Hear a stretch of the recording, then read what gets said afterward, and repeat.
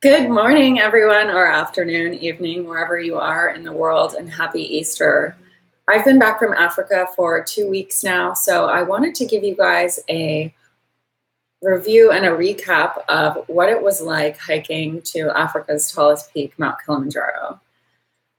It was a challenging and amazing experience, and I'm really excited to tell you guys all about it. So I hiked the Machame route. It took 7 days to get to the summit and back down. And to give you guys just some information about Kilimanjaro, it is 19,341 feet at the peak. It's one of the most symmetrical volcanoes in the world, and it's the tallest freestanding mountain in the world. So the difference between that and like Everest is part of a mountain range, so there's a ton of other like peaks. Kilimanjaro actually stands completely by itself, and it's a pretty amazing and spectacular thing to see. Obviously, I went in March because I hiked the first week of March. I've been home for 2 weeks, as I said. It's just at the beginning of the rainy season. The rainy season's actually been shifting kind of sooner in that part of Tanzania. So the rains came a lot while we were climbing, and there was definitely snow at the top.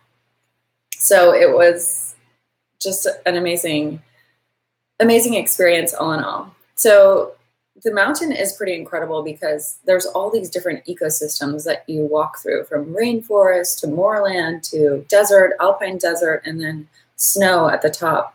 So it's almost like you're hiking through every season and every different ecosystem throughout the world all throughout a week. So it's pretty crazy just the experience that you have, the different plant life and animal life, and all the different things that you see along the route as you make your way to the summit. So I went with a group called Eco Africa. They are a tour organization in Moshi, which is basically like the hub for people that are hiking Mount Kilimanjaro. It's a really small town. It's super cute. And the company is great because they work with an organization called KPAP, which is called the Kilimanjaro Porters Assistant Program. They make sure that the porters and guides that are there on the mountain with you are actually getting a fair and equitable wage, and also that they're not carrying too much weight. So it used to be on the mountain a long time ago that porters, there was no weight restriction, so sometimes they'd be hiking up the mountain with extremely heavy packs and just like way more than a person should have to carry.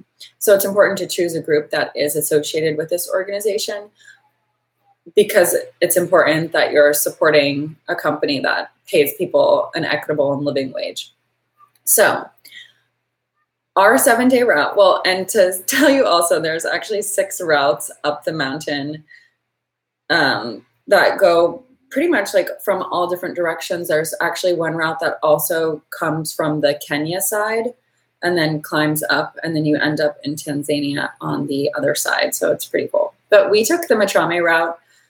It has a lot of acclimation days, so it's actually one of the more successful routes up the mountain. And you go through some absolutely beautiful terrain with all these different ecosystems. So our first day, I'll just start with that. As we get to the gate, at the Machame gate, we had a quick lunch, and I had 5 other women that joined me on this hike. So that was also a pretty incredible experience, is who you get to climb with. So we headed off around 1 p.m. from the gate after all of our porters and guides kind of got like weighed in and registered us and got us all ready for the next couple of days. And just to tell you, we actually had 25 porters and guides with us for 6 people.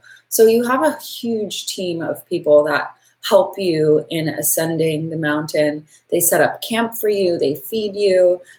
We had our own private bathrooms at camp also, which I'll get into all the camp stuff in a few minutes here. But so our first day on the mountain, we hiked in the rainforest, and there was monkeys and mice and all kinds of critters, lots of birds, some beautiful plants, some that I recognized, some that I didn't. There was lots of raspberry bushes along the trail. and wild carrots that I noticed also. And then there were some other species as well, like this little orange plant called the elephant trunk that was really pretty. That was all along the trail. And the really cool thing in the rainforest, which you guys will see when I publish my video that's going to come out about this hike, because obviously I shot all the way along up the mountain. So that will be out in a few weeks. But I wanted to talk to you guys about it before I put that out. So the rainforest is just beautiful. Like there's like green moss covering all of the trees. It was just like so beautiful. And I can't wait to share that all with you guys in a couple weeks when I put the video out. So hiking through the rainforest was just beautiful. It was warm and humid. And I really enjoyed it. So we got to camp right before dark, our first base camp. Our porters and guides had already set everything up for us, all of our tents and everything. So when I got there, some of the other girls had gotten there before me because I was shooting along the way. And we had hot popcorn and cookies and tea when we arrived. And that was just a really welcome treat. That night, our first night in camp, it rained. But luckily we were nice and dry in our tents, so that was good to hear, or good to experience, I should say. And that day we hiked about, I believe, 11 kilometers. So it was a pretty long hike the first day, and we gained about 3,000 feet in elevation. Now the next day it actually rained a good portion of the day, like off and on, showers, and we went now from rainforest into the moorland, so it's like lower scrub brushes, more mossy covered rocks, and unique like looking plants like thistle and some other kind of cool flowering plants. And the great thing about the second day was that with the rains came all these like waterfalls that were rushing down the sides of the mountain, and it was just absolutely beautiful. The second day is also when you reach about 10,000 feet, which is where a lot of people start feeling the effects of the altitude. So when we got to camp the second day, there was definitely some people that were feeling, a little bit on the, they were feeling the effects of less oxygen for sure. And even me, like when we got to that second camp, I tried to walk around a little bit, or like run around, I should say. And it was definitely a lot more challenging than it was at the bottom. So that day was a little bit more difficult at camp for sure. And we were supposed to actually do a second hike when we got to camp that day, but the weather didn't really work out. So, and that would have been an acclimation hike just to test our ability in the altitude. But so we just hung out at camp and it was great. We actually were introduced formally, I should say, to all of our porters and guides. And we sang and danced, and it was really fun, which you guys will see in the video when it comes out. So day 3, you hike into the Alpine Desert. So it's like all these big boulders and rocks, and you can really see the volcanic history there and all the like geology that from these volcanoes. So Kilimanjaro is actually 3 volcanoes, and each peak is its own volcano. So we were going to summit on Kibo, which is the tallest of the 3 volcanoes. Where we had camped the previous night was the Shira Plateau. And this used to be a really tall part of the volcano, but it actually erupted about 300 years ago and it blew the top off. So now it's a plateau and there's some caves there as well. So we hiked along there and then higher up into the altitude that day, and we reached Lava Tower, which is at 4,600 meters. So it's really, really high. And that day we got into the snow. So the hiking was definitely challenging at the end of the day that day. And that day was also an acclimation day. So you hike up to 4,600 and then you hike back down to 3,900 for camp. And that day for me was really hard when I got to camp. So we had lunch at Lava Tower, which is at the higher elevation. I felt fine. And then you hike back down for camp. And when I got back to camp, I definitely was feeling the effects of the altitude, for sure. It was definitely like I was lightheaded, my stomach kind of hurt. So that day for me was probably the hardest. And that day is like the make or break day. So if you can get through that day, you are most likely going to make it to the summit. But I know there was definitely some people in other tour groups that did not make it to Lava Tower that day and had to turn back, and or were, had to get rescued off the mountain, because it's very challenging hiking. Also, there's a lot of rocks. It's a lot of climbing up and down, and it can be really challenging if you have like bad knees or just aren't as physically fit as you maybe should be for climbing Mount Kilimanjaro. It's not something that everyone should try, definitely not. And you definitely have to be in peak physical condition to climb it and be successful and not, injure yourself. So that day was a challenging day, but camp was phenomenal. And I can't wait to show the videos to you guys, because when we got to camp that evening, the fog was just rolling in over the edge of the mountain, and it was like mysterious and magical. And yeah, I'm really excited to share those videos with you guys. And I took a lot of rest that night just so I could feel better, and our cooks were amazing. I mean, we had like fresh soup every night and just like fantastic food. Potatoes are really popular in Tanzania. There's a lot of farmers there. Agriculture is huge, so they grow a lot of vegetables and potatoes. So almost every night we had either like French fries or some sort of delicious rice. But I have to say that the cook that we had was just so good. And I had heard from other people going into this climb that they were sick of eating the same thing every night after getting off the mountain. But I couldn't have a more different opinion of our chef that we had, because he was just fantastic. And we raved about the food every morning, afternoon, and evening. So the next day when we left our camp, we were going to be climbing what's called the Barranco Wall. And it is literally a wall. So you have to literally like climb with your backpack, and there's all the porters are with you, and they've got like just tons of stuff. I see I've got a question here.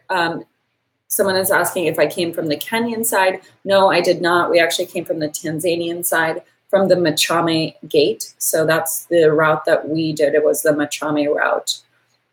I haven't heard a lot about the hike from the Kenya side, but I know that most of our porters and guides said that their favorite route was the Lemosho route, which is on the Tanzanian side as well.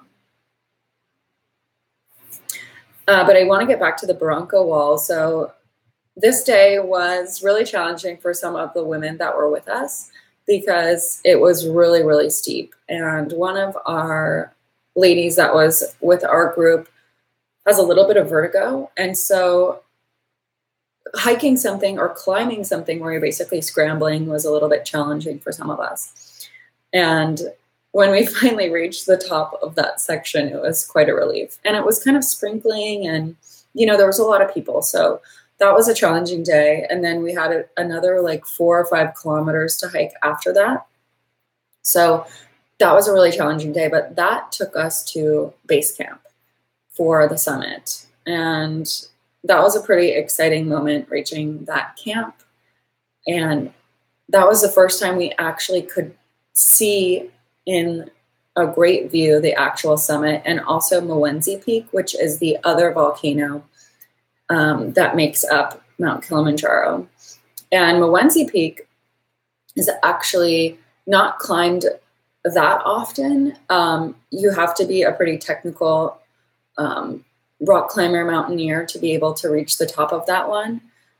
So it's not climbed as often, especially at the time of the year that we went, because there is a lot of snow and it can be pretty challenging. So, but at base camp, we had a lot of time to rest. that night we were actually going to leave for the summit of Kibo Peak. And so we got there around 2:00. We had about 2 hours to rest. And we had like a small snack when we got in. And then we took a short nap. And then we were woken up for dinner around 6. We had a light dinner. And then we're supposed to sleep from 7 to 10 p.m., which I could not sleep at all. So I just laid there kind of tossing and turning until it was time to get up.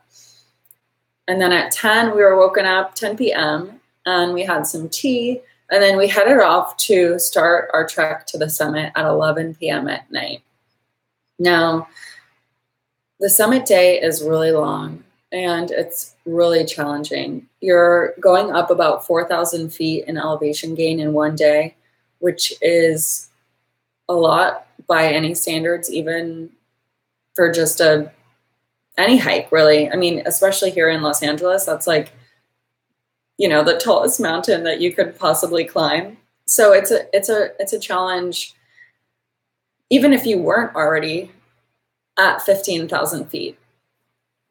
So we started off in the night. Everyone's got their headlamps, and within about an hour, you can look back and just see all these little dots of lights ascending up the mountain. And it was clear out, so we could see just like an incredible amount of stars, which was pretty amazing. Now, we were above the snow line at this point. At camp, we were above the snow line. So the whole way we were hiking in the snow. And this isn't typical all year round, but because it had been raining at lower elevations, the higher elevations absolutely had snow. And I know I've talked to some people that have hiked in different months, and this isn't always the case. So sometimes there's only snow at the peak and not all of the way up from 15,000 feet. But that was not the case for us. So it was definitely really challenging, not only just being in the snow, but it's really steep. So it was really hard. And I am so thankful that we had the porters and guides with us, because they helped pretty much all of us carry our backpacks. After like 2 hours, I was like, I cannot carry this thing. It was just crushing me because I was trying to carry my camera and my tripod, and it was just way too much at that elevation. And like, I consider myself a pretty fit person, but it was really hard. And I would encourage all of you that are watching this to definitely try and climb Mount Kilimanjaro, because for me, it was not only physically demanding, but it was emotionally demanding. And it's hard to explain kind of what you go through on that day, on the summit day, from just the physical demanding part. It's emotionally demanding. It's nighttime. You really learn to rely on the support of the people that are with you and feed off their encouragement.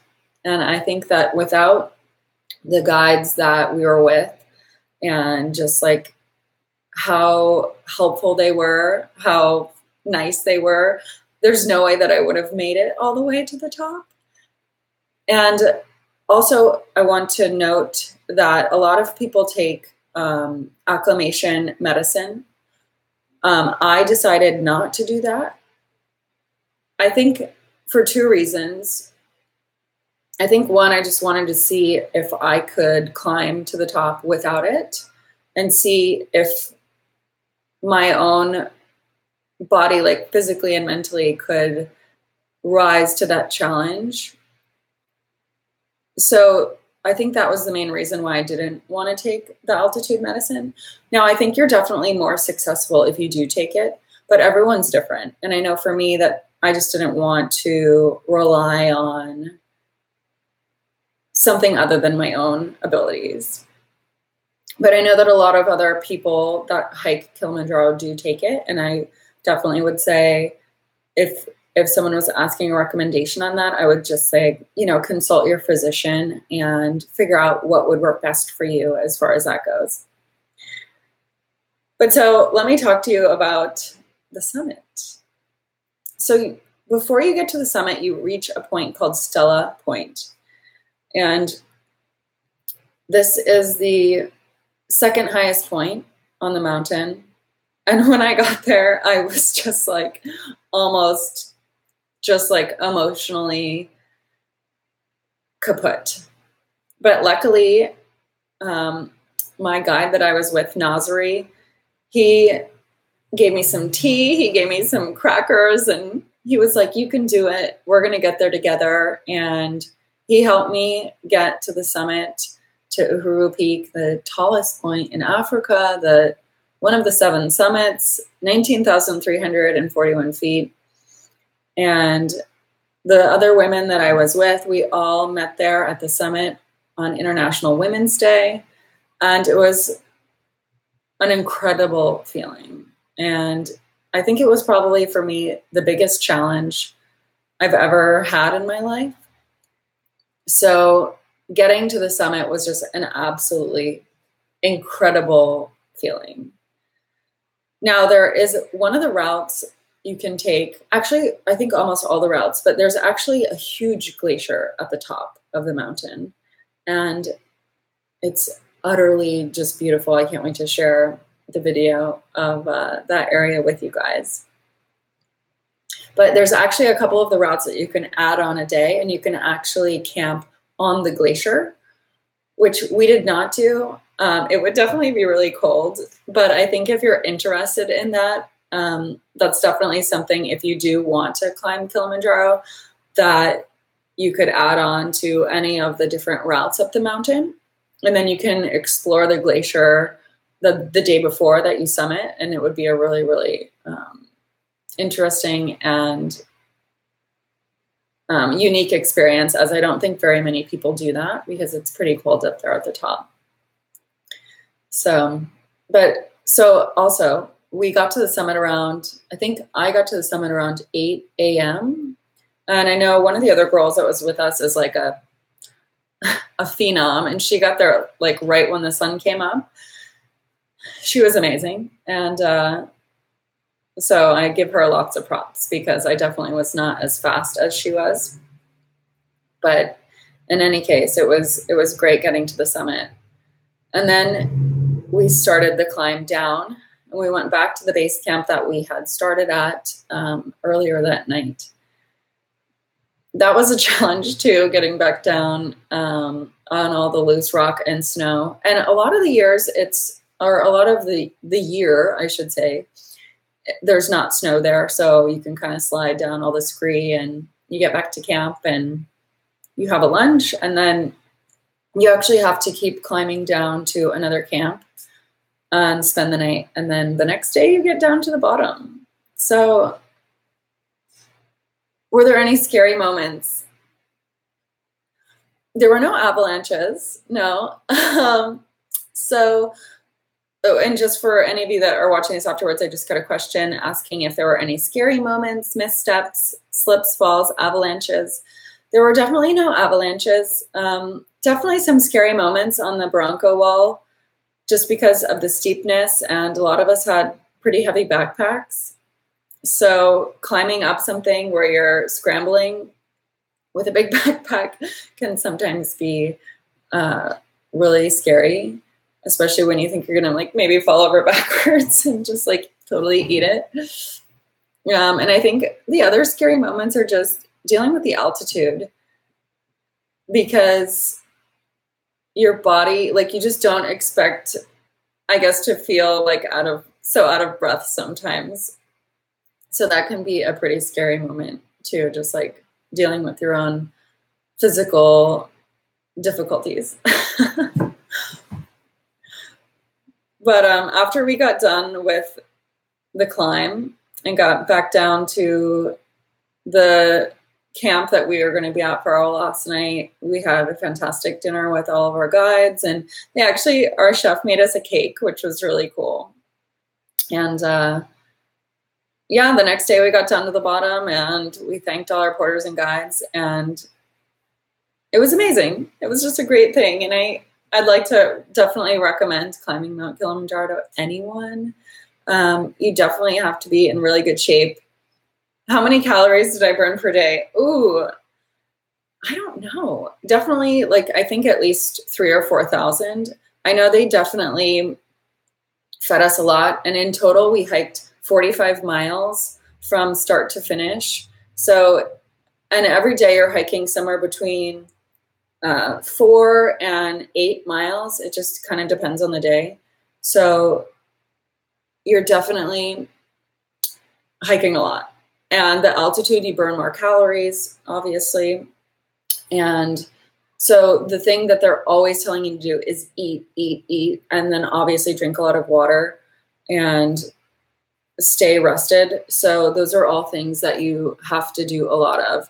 Let's see, there's some other questions here. How long did I stay at the top? So at the top of the mountain, they actually try to just get you off the mountain as quickly as possible, I think for a couple reasons. But so at the actual top, I think I was probably there for just about 20 minutes before we headed back down. Not only is it just really hard to breathe up there, so the oxygen level at the top is 9%. And I think normal oxygen level is 16%. So it's almost half, or it's almost less than half of what you can normally breathe, like at sea level. So it's really hard to breathe up there. So they try and get you off the mountain as quickly as possible. Let's see, here we go. So you must work out regularly. Yeah, definitely. So someone is asking, the real estate whisperer is asking if I work out regularly and if I think a person that doesn't would be able to make it to the top. Yeah, I do work out regularly. And on my website, I actually have a 3-month training guide for climbing Mount Kilimanjaro. Definitely, if you are going to climb Mount Kilimanjaro, you have to train. It is an absolute necessity. You can't just wing it and give it a go. You definitely need to train for at least 3 months, and you need to be able to run somewhere between 3 and 5 miles without stopping in order to probably have a chance of making it to the top. I would say that most of the days up until the summit day were not super physically demanding on like my legs weren't sore. I wasn't sore from hiking. It was just the altitude that got me. But definitely I saw some people that weren't in good physical condition and they were having a really hard time. It's definitely important to train, and it's a definite necessity. Someone else is asking if I lost weight on the climb. I don't think I did lose any weight. I think, they feed you so much on the mountain. For breakfast, we would have like pancakes, eggs, toast, oatmeal, plenty of coffee. And then lunch were soup and always like 3 or 4 different options. And same for dinner. So lots to eat and lots to drink. So I definitely didn't lose any weight, but I thought I might like going into it, but yeah, it didn't happen.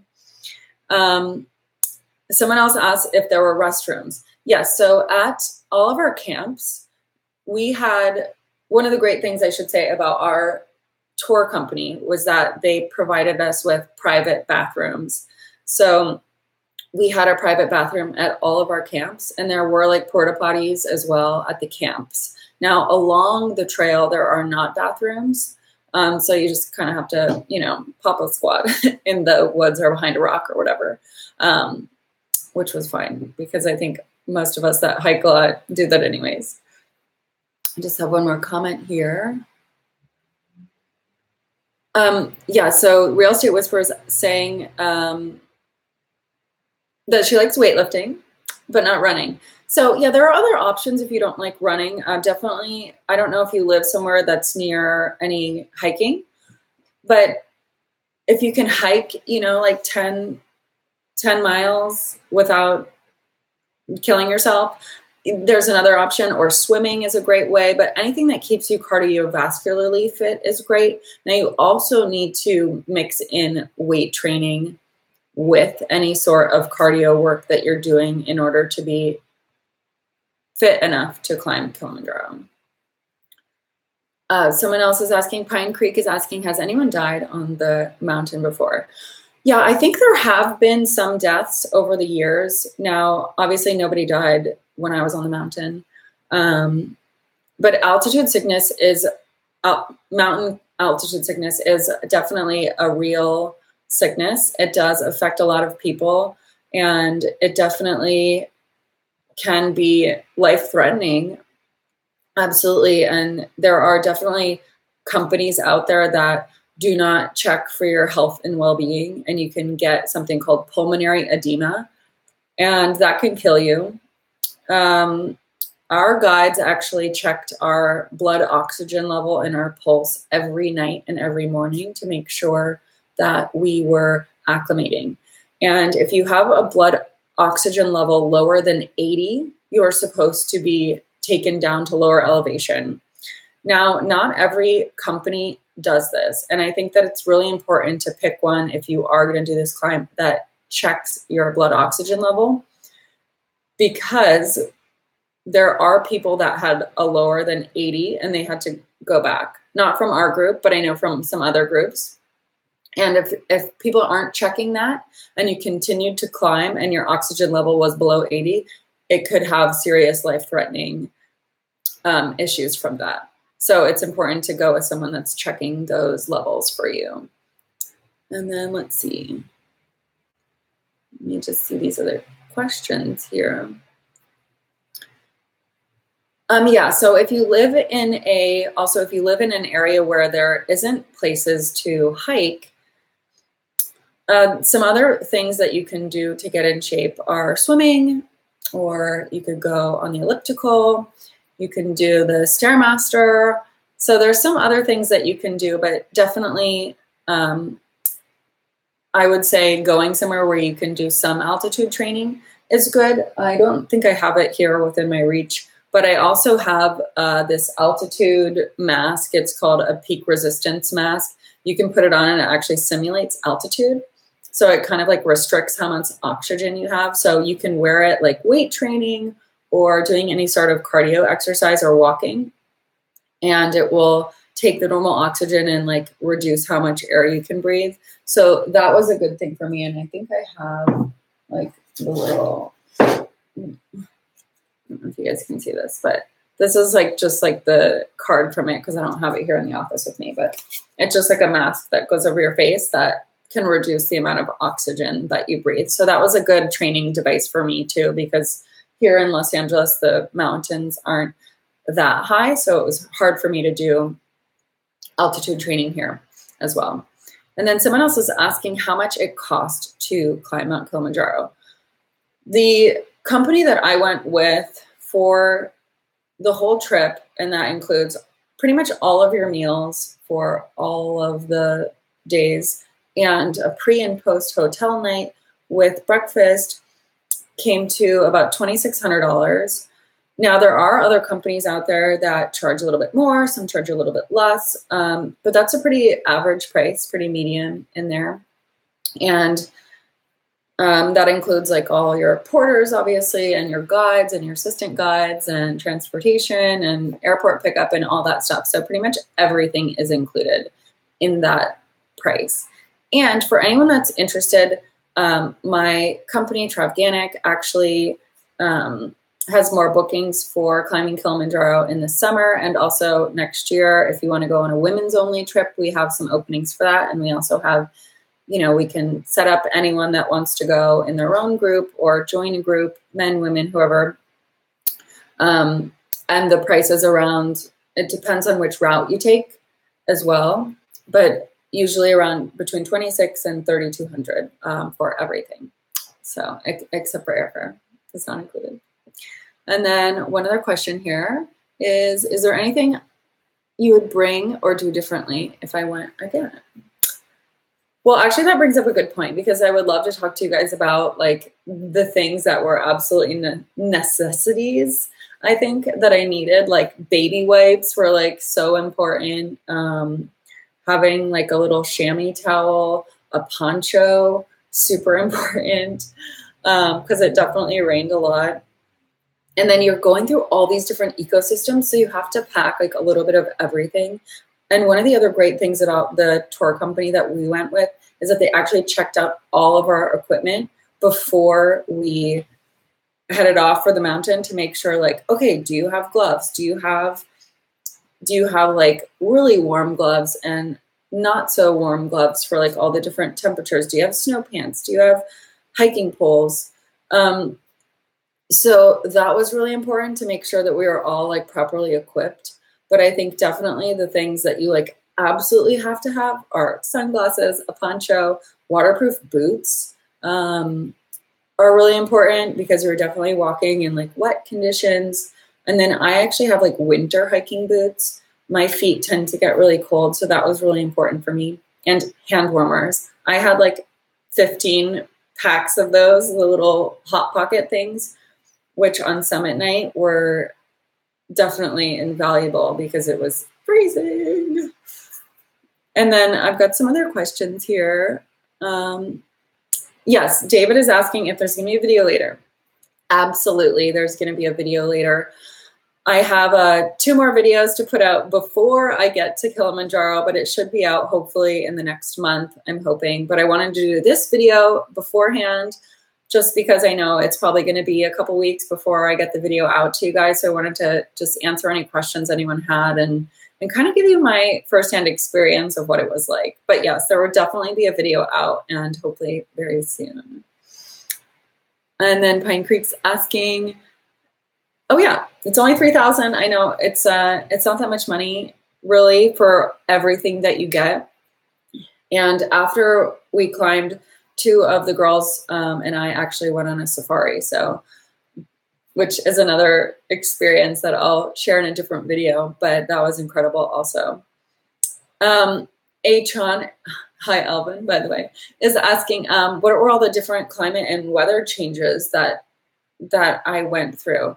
So you hike through 5 different ecosystems. You go from rainforest to moorland to alpine desert to, well, I think high mountain desert, and then you get to the glacier at the top.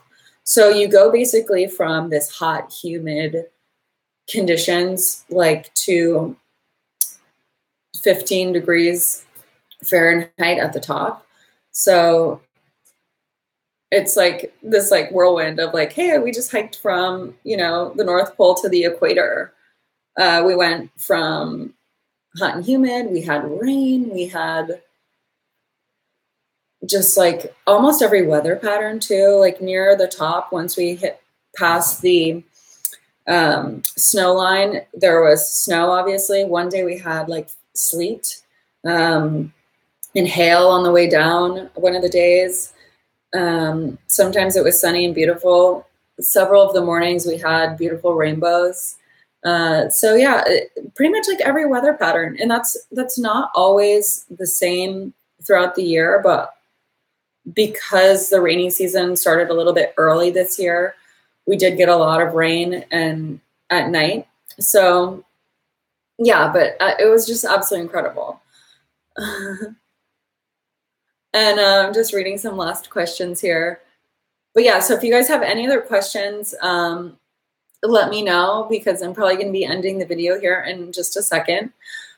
But, oh, someone is asking a side question. Best national park in the Southwest U.S. for a family with 2 young teens. Let's see. That's a good question. I love Sequoia National Park. Not Sequoia. Wait, is that correct? The one in Tucson. I don't know why I'm blanking right now. But Tucson has some great national parks in Arizona. If you want to go a little bit higher than that, I know Utah is like sort of the Southwest, but not really. But Moab is amazing. Death Valley here in California, I love. I think that one's great for teenagers as well. You've got Rhyolite, the ghost town there, which is kind of interesting. And then let me see here. Sorry, guys, just reading some of these questions. Saguaro, yes, thank you. Saguaro National Park, that's the one in Arizona. I love that one. There's a lot to do in Tucson. If you do decide to go to Saguaro National Park, I could give you a ton of recommendations on restaurants and other things to do in that area. There's like caves you can go spelunking in. There's an airplane park that has all kinds of old retired airplanes from the military and non-military. So there's just like a lot to do in that area if you do go there. Oh, well, fabulous. You already know then. Well, if you want to get out of Arizona then, I don't know, have you ever been to Gila River National Forest in New Mexico? That's a great one also over in that area. But if you come to California, you know, we've got some fantastic national parks. Joshua Tree is great. And Death Valley, as I said. So if you come this way, those are some great ones as well to visit.